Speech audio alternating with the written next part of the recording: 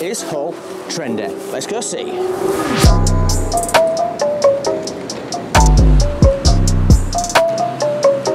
This is Hull's claim to fame. It's not the Golden Gate Bridge, it's Humber Bridge. But unlike the Golden Gate Bridge, it doesn't have San Francisco behind it. It's got, well, Hull.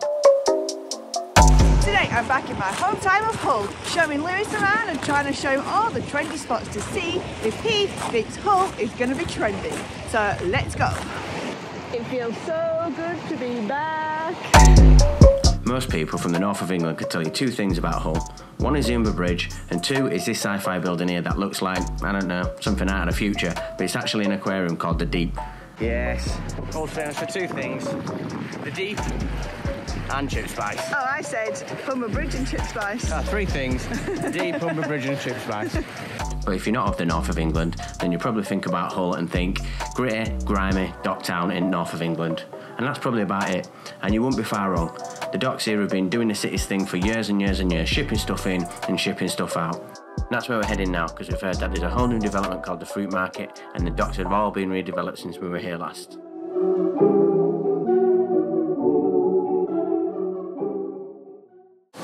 Right, so back in the day when we lived here, Sal took me to this takeaway, right, called Yankee Land, and she made it out like, oh, do you know what, it's like the best place ever, it's got that chip spice, best milkshake. She took me there, and I swear down, it was crap.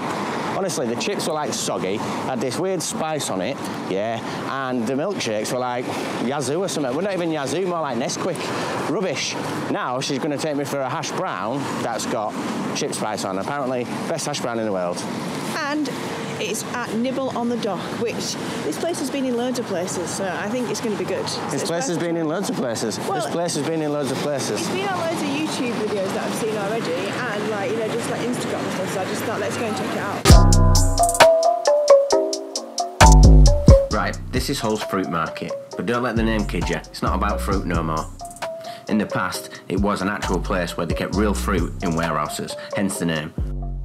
So back in the day when we used to live here, none of this was here. Like, there's tons of cool restaurants down here now, and none of this was here. This was all just like, you know, old buildings, derelict and stuff. That Fruit Market, it's got like art installations, all kinds of stuff. So yeah, we're gonna go and check out Nibble in a minute. When I can find Sal, I reckon she's got stuck in some of the shops, but let's see. Let's go see if we can find her.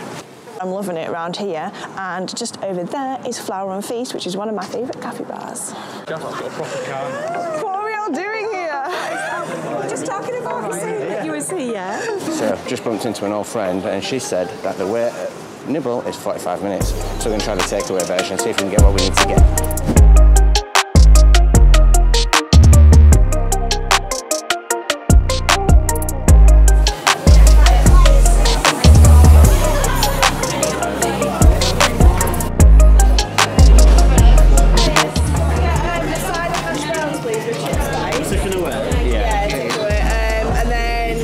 Sides of hash browns.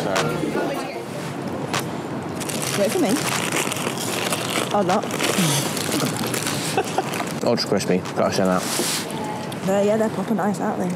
I can definitely taste it. And the spice on there is good. I can definitely taste it.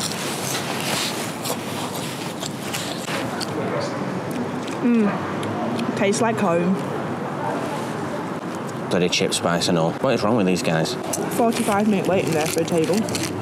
Some people they even told them it was an hour and a half if there was like more than a 4. But this place is obviously really good. And people were prepared to wait the hour and a half as well. That's amazing. One of the weirdest things about Hull was that you couldn't get BT internet. You could only use the service provider that Hull said you had to use, and that was KC Internet. And weirdly, in London and in England, all the phone boxes are red, but not here.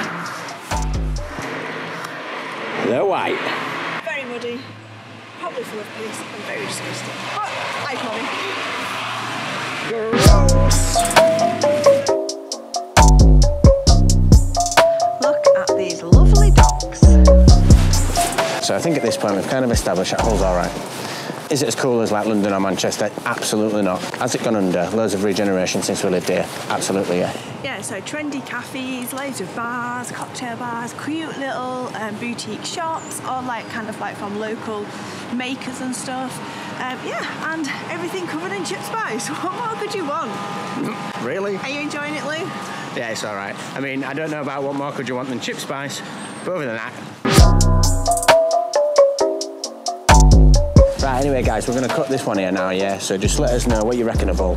If you think you're going to visit, let us know if there's anywhere that we should have gone when we're here, because we're probably going to be back again soon, because Sal's dad still lives here. So, yeah. And I'm glad you said Hull right. Hull. Hull. You don't say the H. See right, you later. in a bit, guys.